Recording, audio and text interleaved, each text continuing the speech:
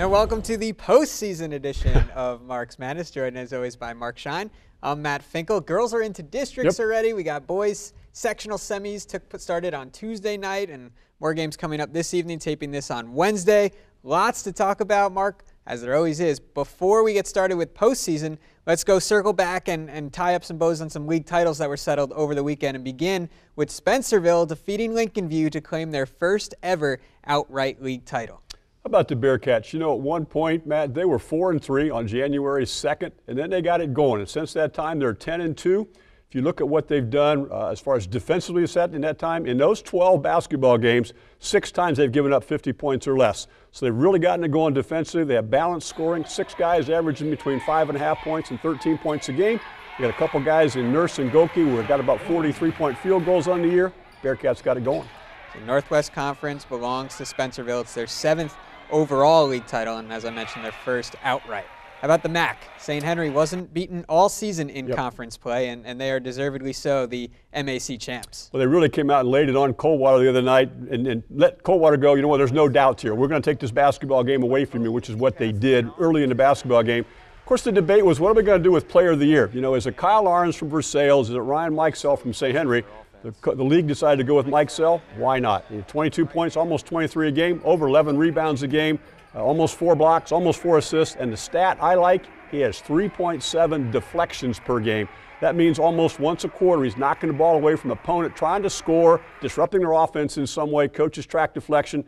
That's a stat we don't talk about very often, but a very important one. He uses his length so well on both sides of the floor. He'll be our OIO prep profile on Thursday, so tune in Thursday Sports Report a little more on the backstory of Ryan Mikesell as he gets ready to go play at Dayton. But first, he's excited about the postseason, as we all are here. How about the WBL? Salina, great season for the Bulldogs. They're the outright Western Buckeye League champs. I had a chance to see their game when they played Elida the other night, the game which I thought was kind of a trap game for them. I thought Elida was getting much, much better, but Salina was so good his first half. Logan DeLong had 21 of his 24 in the first half. They took the ball inside very well. They didn't turn the basketball over. They were very impressive in what they did the other night. Final league that was decided on Friday night was the BVC. Liberty Benton remained perfect in league. How about that? Took the crown back from Arlington. Arlington won it a year ago. LB takes it out this year. They had 3 guys in double figures that night, and really a kind of a no-doubter against Pandora Gilboa. They got things going for them. In their 16, they have 16 games where they've held their opponents to 50 points or less. Always with LB, it starts with defense. It was that way with Coach Williman. It's now that way with Coach Gherkin. It starts with defense. Plus, they don't turn the ball over very much, so they're not giving up transition baskets the other way. Very solid defensively, and of course, a good offensive effort the other night. Great job by Coach Gherkin, and a well-deserved league title for the Liberty Benton Eagles. The rest of the conferences were already decided. So now Saturday, a couple of non-conference games to end the season. Let's just talk about a couple of those. First one, Macomb over Perry. And I thought this was an interesting game. Both teams playing pretty well entering the tournament. Which one do you think will go further? Well, that's a really interesting thing. Of course, Macomb got a win over Kalida on Tuesday night, 68-51. Yeah, and they got their offense going. They ran up and down the floor. Of course, once you get a big lead on Kalida, it's kind of difficult for them to come back because of their style of play. But they just ran circles around them in the second half. They got their transition game going. Perry and Macomb was a transition game. It was 69-60. Both of those teams about the same height-wise. Get up and down the floor very well. Tough pick. I kind of like what Perry's doing right now, especially with what's going on in their particular tournament bracket and how some of the teams have played out a little bit. Polling's back. His last 3 games have been in double figures. He's had 14 threes in his last 3 games. Jared Poling, of course, makes all those other pieces a lot better for Perry. It's a good basketball team, Perry, right now. That's the type of team that you could see get hot. Remember they won 14 in a row earlier in the year, so if they're hitting their stride at the right time, watch out. Yeah, they really are, and of course, you know, it's a perimeter offense team, and they get up and down the floor, they go to the basket well, and then when you've got Poling standing around the three-point line, Jacoby Line Harvey takes the ball to the basket very well, so does Plummy Gardner take it basketball very well, and then you've got Poling standing around the three-point line. When you collapse the defense, if they can stop people from scoring, especially tall teams from scoring inside, it's a good Perry team. A lot of weapons, and speaking of weapons, Lima Senior has a lot of weapons as well. A much anticipated game that took a little longer to actually play thanks to some snow, but Lima Senior beat Defiance on Saturday. You and Mark had the call, Mark Kuntz, and hope you enjoyed watching it on WOSN. Spartans playing really well. They really are. I think Coach Simpson has shortened his bench a little bit. They've gotten down to playing 7 and sometimes 8 players. I think that's helped a little bit. It's nice to get a lot of kids in the game, but when you're playing 10, 11, 12 guys, it's tough for anybody to get enough significant minutes, to make a difference in what you're doing. So by shortening his bench, I think he's really got a good rotation going right now, and they were just dynamic in the second quarter the other night. They scored 32 points, gave up just 14. They made 13 out of 16 shots, some from deep. When they're playing that well and scoring that well, Matt, they're very tough to beat. It was a game of runs. Each team went on a couple of different runs. In the third quarter, Lima Senior had already built its lead. Let's take a look at a couple of plays from that third quarter. You got your telestrator ready? Telestrator ready to go here a little bit. Explain why the Spartans were able to defeat Defiance on the road. Well, first of all, let's just start things going. Look at this baseline out of bounds play here that Coach Simpson has called. It's going to be a nice inside post move to Flowers, but what really sets it up as we go back and look at it a second time through, first of all, you can see right here that Coach Simpson is called to play, but right in here, sealed his man off, got done what he wanted to get done. That play is typically a screen in the corner, and that's what happened on that particular play. Here comes X off the screen, draws 2 defenders plus a third staring at him, so he gets a basket down inside. Let's look at this again. As he comes off this screen right here, see the screen and roll opportunity, this defender is responsible if X goes all the way to the goal. So he's staring at X as he comes off the screen and leaves his man wide open. And of course, the inside pass is what really makes the thing go. Right here, the pass comes off the trap. He's got Singleton guessing he's going to the goal, and that's a nice pass down inside. And then this next play, our third play in the sequence, is all set up by playing defense. Here's the strip inside. The good hustle play, you throw it ahead, scrambled after it, and then the return pass right across court. And as you can see as we go through this again, how well it's set up defensively. Here's the strip inside. You've got numbers right away. Here's the look-ahead pass. But what really makes it go is when we get to right here, you can see the basketball gets passed cross court. Watch all the defenders go right to the one man and leave the clear path to the opposite lane for the pass cross court. Draws 2 defenders. That's very unselfish basketball. When the Spartans are in transition set up by defense, they're good. That's the type of play you like to see. Real team play there. Like you said, took the words out of my mouth. Very unselfish. I believe that's what Mark Kuntz called it when he had the call as well. When you're sharing a basketball like that, Matt, and you're out in transition and you're willing to give up your own particular scoring opportunities to get your teammate involved, it makes everybody happy. Everybody gets going. It kind of juices your whole bench up a little bit. Coach Simpson's doing a really nice job. And we sat close to Coach Simpson the other night. He is on his players all the time, demanding perfection.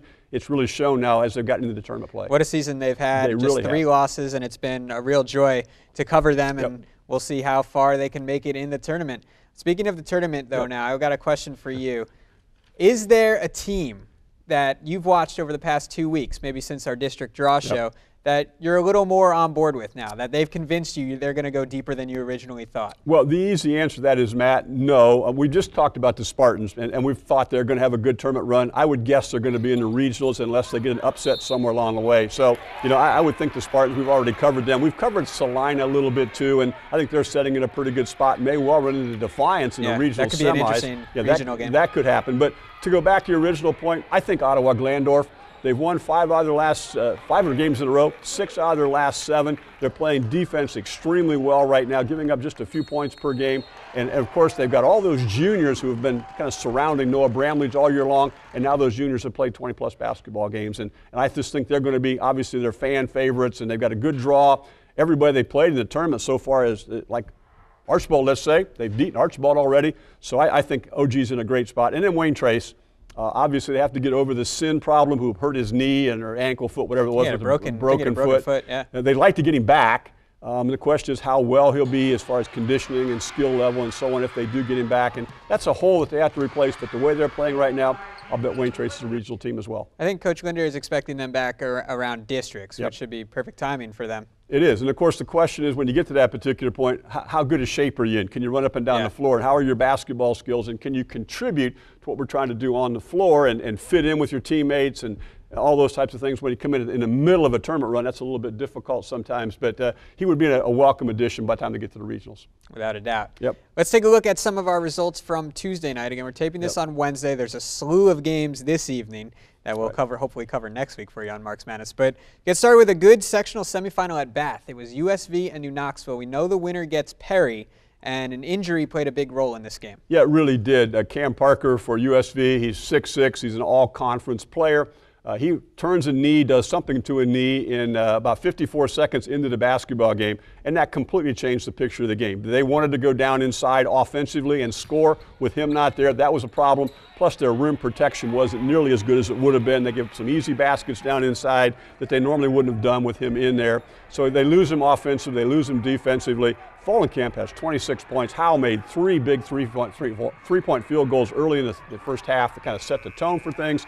New Knoxville won, they got a lead. They made a bunch of free throws late. I thought it was a nice win for Court Flutterjohn and his team, but certainly it was a difficult way to end the season for USV. You're 17-5, you lose your first tournament game because of an injury. That's a tough situation. Yeah, 62-52 the final, and just like you said, I mean, you don't like to see injuries being a part of the outcome of a game like that. Well, it is, Matt, and of course all coaches worry about that. You know, those 3 things we always talk about, you know, fouls, fatigue, and the flu. And in this case, we talk about flu, we talk about anything that might take a player out because of a physical problem. You know, they hit, and this time they hit USV, and it comes at an inopportune time for them.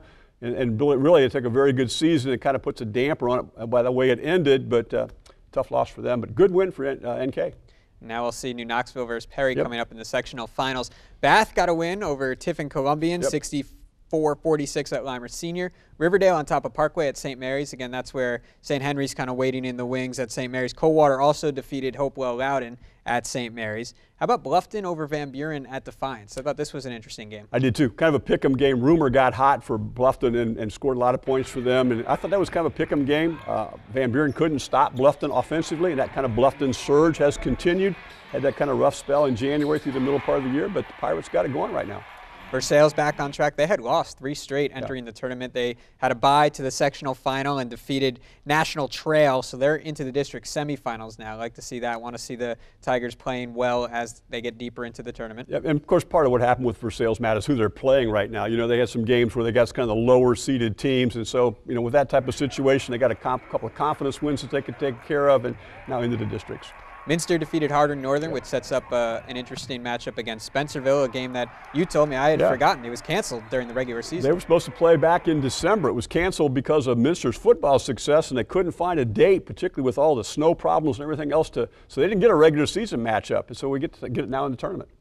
Already mentioned Macomb over Kalida. And the game of the night might have been Ridgemont, Waynesfield, Goshen, a 1-point game, 56-55. How did it end? Tough loss for Waynesfield. They go to the free throw line down 2 with just a few seconds left in the basketball game. They make the first, make the second. Nope, wiped it out. Player was in the lane early on the free throw attempt, so the basket didn't count, the free throw didn't count. Waynesfield loses by a point. Good win for the Gophers. Lipsick beat Fort Jennings, and Russia is also into the districts already with an 89-26 win over Bradford at Piqua. That's pretty dominant victory. That's pretty dominant. Of course, we know how good Russia is, and of course, to play a team with Bradford that's outmanned, good win for the Raiders. And we'll have some games for you to watch from the Coldwater sectional coming up later this week on WOSN. Arlington versus Ada, Fort Recovery, New Bremen. You can be on the lookout for those. Let's finish up with some girls talk, and we're already into district with the girls. Paulding District, we're going to have Bath versus Defiance and Wapak versus Wauseon. Top 4 seeds, no surprises. That's right. Seed 1, 2, 3, and 4 all made it through the sectional play into the district. Obviously got to favor the Wild Kittens. You know, they've defeated Wapak by 16. They've defeated Defiance at home back in early January by a huge margin, 67-18. Got to favor the Wild Kittens. Upsets can happen, of course, but I think they're in a good spot right now. The real interesting game, I think, though, is Wapak and Wauseon. Yeah, it should be a good one. Yeah, to see if it can be an all-WBL final.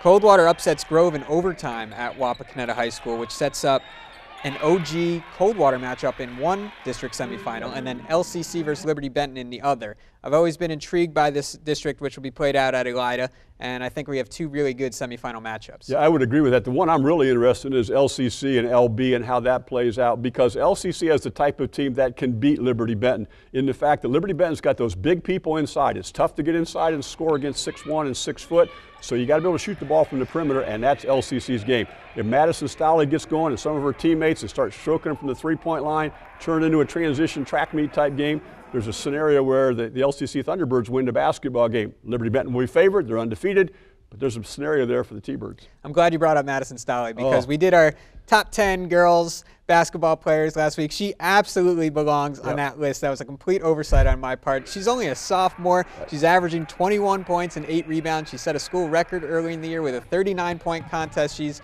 completely dominant, and she still has 2 more years after this one. I saw them early in the year, and then, quite honestly, they were in a blowout game, and she stroked a couple 3 balls, and she just turned around like it was ho-hum, just another day at the office. She's really talented. She's very talented, and looking forward to her for the next couple of years. Ada over Fort Recovery to now set up a matchup with Marion Local. We were kind of on these Lady Bulldogs. We had a feeling they might be able to pull the upset. They did, but now they're going to run into the top seed in the district. Yeah, Marion Local, of course, with their size, and Allie Toby and those type of players, it'll be a real matchup. But this is an Ada team which we've kind of, until we brought it up last week, flying under the radar type situation. But Tori Wiss having a good year. See how the rest of them play out in this game. USV New Knoxville and the other one. It's funny, you get the boys just played, and now the girls are going to play this time in the districts. Well, USV was fortunate, I guess would be the way to say it. 20-4 in the 4th quarter against Minster. They missed a ton of free throws through the course of the regular season, the regular part of the basketball game, the first 3 quarters.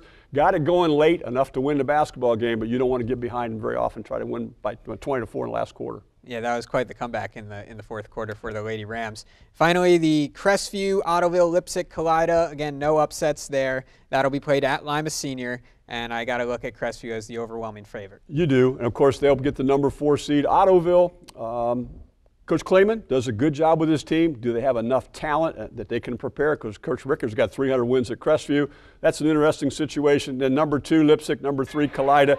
Kalida won that basketball game in the regular season by 10 back on just a couple weeks ago on February 17th. See if that plays out again or if Lipsick's able to come through and win this time. Lots to look forward to. Can't wait to get the results so we can break them down. Now let's get you our broadcast schedule. Get ready. This is one of our longer ones. Buckle in. Here we go. It gets started Thursday evening at 7 p.m. Arlington versus Ada boys from Coldwater. Thursday at 8:30, Fort Recovery versus New Bremen boys from Coldwater. Those will be sectional semifinal matchups. Friday at 7:30 p.m., Marion Local versus Ada girls from Wapak, district semis. Friday at 9, the other district semifinal, USV versus New Knoxville girls. Friday at 10:30 on WOSN, Miller City versus OG boys. That'll be a sectional final. Friday at 10:44, following 44 on 44, Spencerville versus Minster boys from Bath. And then these aren't misprints. Friday at 11:59 p.m., Columbus Grove versus Macomb boys from OG sectional final. That'll be immediately following the Miller City Ottoville boys game. And then Friday at 10:14 a.m. on WTLW. Yes, that's after midnight. Hope you like some late night basketball. Perry versus New Knoxville boys from Bath. Saturday at 9, Salina versus Otsego boys from Lima Senior, sectional final. Saturday at 10:30, Elida versus Bath boys from Lima Senior, also a sectional final. Then Saturday at 10:30, after the sports report on WTLW, we'll have the D3 girls district final from Elida. That'll be the winners of OG and Coldwater taking on the winner of LB versus LCC. Sunday at 7:30, it's the D2 girls district final from Paulding. That'll be the Wasion Wapak winner against the victor of Bath Defiance. Sunday at 9 p.m., to round out our broadcast schedule, D4 girls district from Lima Senior, district final. Crestview versus Ottoville winner versus Lipsick and Kalida's winner. Who decided on 11:59 and we had to get the games in sometime, a doubleheader. Team, why not midnight? Who decided on 11? Oh, well, we have a very strict schedule that we like to keep here at WOSN. Ben did that? Ben Reif is he knows exactly how long these games are going to take and when to schedule them. They not go overtime. He does a great job. Just look at all the games he scheduled for us. I hope you like basketball. This month's going to be a lot of fun. And thank you again, Mark, for doing what you do so well on Mark's Madness. That'll do it for this edition, and we hope to be back here for you next week with more basketball action to break down.